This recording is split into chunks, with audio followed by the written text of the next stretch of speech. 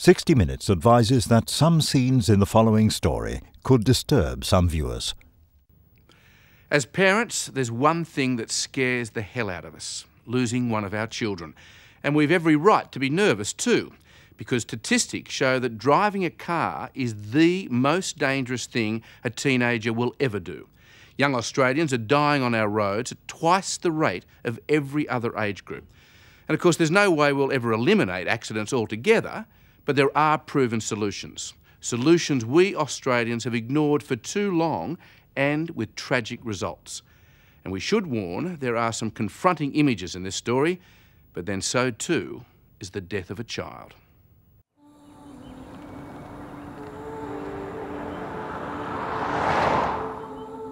On a country road just south of Sydney, Darren Martin tends the site where his teenage son Shane lost his life in a car crash. It's a place he visits often. Just to think, how could it have happened? To stop, remember him and the others. Whether to try and find some peace or something, I don't know, but yeah.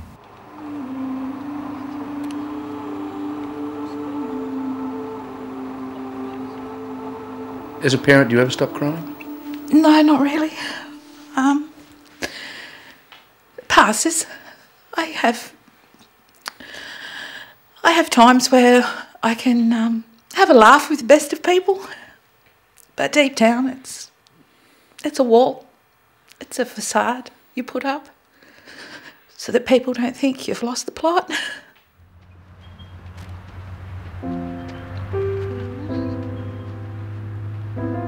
At a cemetery just down the road, Bronwyn Harvey and her son Jason struggle with their own pain.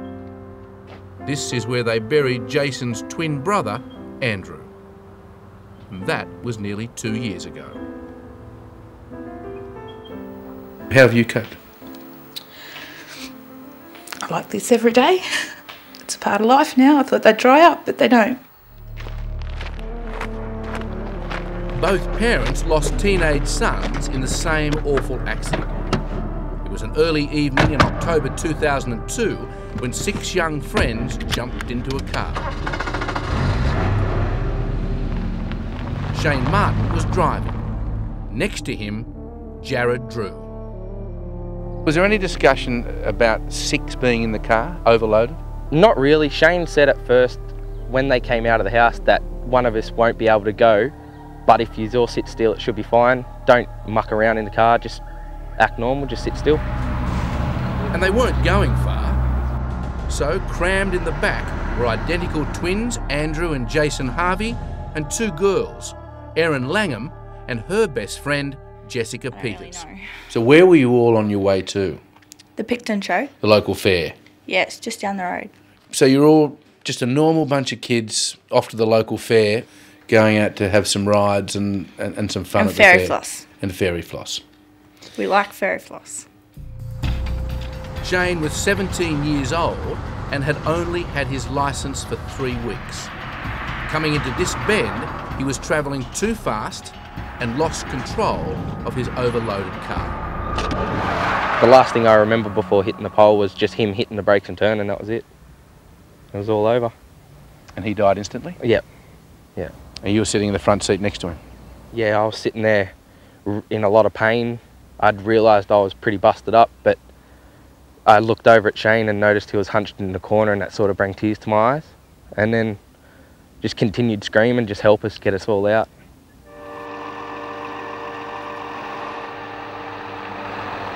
And a little while later the phone rang. It was Liverpool Hospital to say that Jason had been involved in an accident and he'd been airlifted to Liverpool Hospital. I knew then at that moment I had lost Andrew. Andrew Harvey, Erin Langham and Shane Martin all died. Jessica Peters, Jason Harvey and Jared Drew were all critically injured. Driving a car for a young driver is the most dangerous thing that they'll ever do. Road traffic crashes are the leading cause of death for young people in Australia today.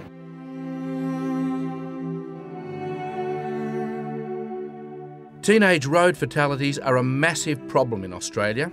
Every year, 350 young drivers and passengers are killed, and more than 5,500 seriously injured. Drivers have 3 times more crashes in their first month of driving than they will after 3 years of driving. The first 6 months are very dangerous for new drivers. And Dr. Rebecca Ivers is one of Australia's leading road safety experts. Her research shows that all too often crowded cars and young, inexperienced drivers prove to be a fatal mix.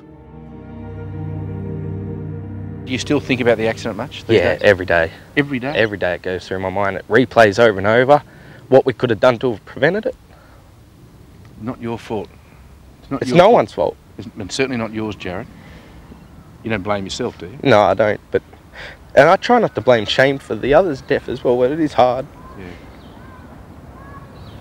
It was my son that was driving, and it's an extra burden that I have to carry, that Shane was driving. I can't get around that. But we as a nation can't get around the fact that Australian teenagers are dying on our roads at twice the rate of every other age group. And sure, breath testing, safer cars and driver training may have saved a lot of lives, but experts claim we could have saved a lot more with passenger restrictions and curfews. Australia doesn't have to look far to see these laws in action. Here in New Zealand, there's a tough set of rules for young drivers.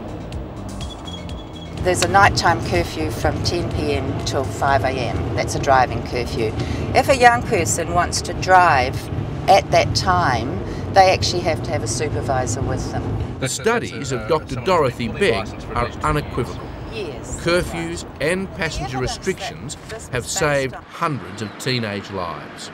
It has reduced the rate of fatalities amongst 15 to 24-year-olds by 63% since it was introduced in 1986. 63% is a huge drop. Well, it's a very significant drop, yes. And this is how the system works. While teenagers can get their licence at 15 and a half, they can't drive at night from 10 p.m. to 5 a.m. for at least the first year. Afternoon, just doing a driver's licence check there. Do you have your licence on you? Thanks. And then there's the ban on the driver's mates. They must be at least 20 years old. How long have you had the full licence? Or have a full licence themselves before they get into the car. And it's a system that many in Australia are pushing for. We can expect anywhere up to a 30% reduction in crash and fatality rates for young drivers if we had very good enforcement and we had high compliance rates. That's a lot. It is a lot. The fact that curfews and passenger restrictions are working wonders in New Zealand should come as absolutely no surprise to Australian road safety experts, because those same restrictions were recommended here back in 1983. That's 21 years ago.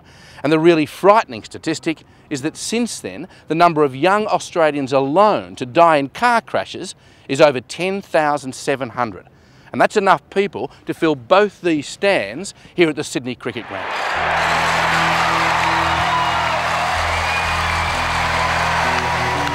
Is there any idea how many young lives we might have saved?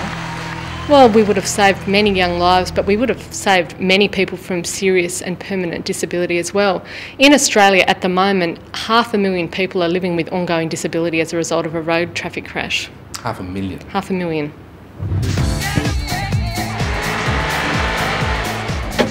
And have you ever gone 220? In New Zealand, Canada and most states of America, curfews and passenger bans have had a radical impact on the death toll. But young drivers here in Australia are certainly not keen on any restrictions to their liberty.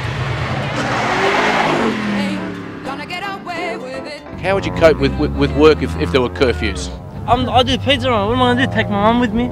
A lot of people are at university. I mean, they work at nights. How are they possibly going to provide an income for themselves if they're on their own? I mean, if they're independent, how are they going to work? There is talk that maybe authorities will allow you to sort of drive to your education or to your work, but nowhere else. I agree then. How many of you would take your P plates off if restrictions were introduced? All of us. What we have to realise is the simple fact that if a war broke out today, we would be sending 18-year-old people to fight and to die for this nation.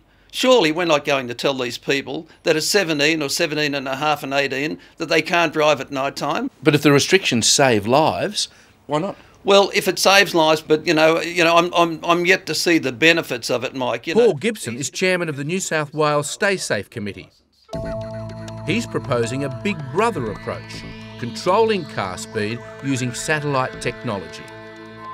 I think probably the most exciting thing I've ever known is in road safety is intelligent speed adaptation. Every street in a city or a country is logged, and that the speed limit is recorded, sent to a computer, and the computer controls your speed. These are really expensive interventions. In the short term, they're not going to make any difference. We have to be practical here. Passenger restrictions and nighttime driving restrictions, we've got the evidence for those. We know that they'll make a difference. That night, Shane destroyed 3 families. More. And it is something you just cannot live with, but you have to. But while the academics and politicians debate the best way to curb road trauma, Darren Martin and Bronwyn Harvey are out there, speaking about the pain they've endured since losing their kids nearly 2 years ago. Having to go and identify your young ones, it rips your heart out. This meeting is part of a road safety program by local police. But as valuable as it is, Darren Martin believes New Zealand's laws must be tried here. I'd support anything that will save one family from going through this. What do you think of curfews and passenger restrictions for P-plate drivers? I definitely believe that we should enforce them. We should definitely pass it as a law. So you'd support both lots of restrictions? Oh, definitely. That should be put in tonight. Since the accident, this is as close as Jared has come to driving a car. He's too scared to get his licence. And Jason Harvey isn't driving either. How severe is Jason's brain damage? Jason's speech is a lot slower. His motor skills, he's left with a bit of a limp when he runs or tries to pick up speed. His memory. And the loneliness. But you've got him. But I got him. And that's the main thing. I wouldn't have cared how bad he was. He's mine. The cemetery, that's my space to be with Andrew. We sit and chat. I never get to see him become the man that he'd started to become. And I know I would have been proud of him. He had a lot of good friends. He still does. I go to the cemetery all the time and I find little gifts and cards and stuff from the kids. It's not just Andrew the local kids come to visit either. Bronwyn Harvey can point to a dozen other headstones here that belong to teenagers killed on the roads. And it's small country cemeteries like this that brings our national tragedy right home. What would you say to a carload of kids who might be about to go out for a joyride tonight? Slow down. Think about it. Because do you want to put your mum through this? Because I'll never be the same. Never.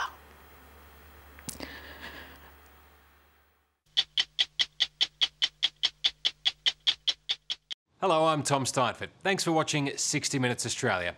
Subscribe to our channel now for brand new stories and exclusive clips every week. And don't miss out on our Extra Minutes segments and full episodes of 60 Minutes on 9now.com.au, as well as the 9Now app.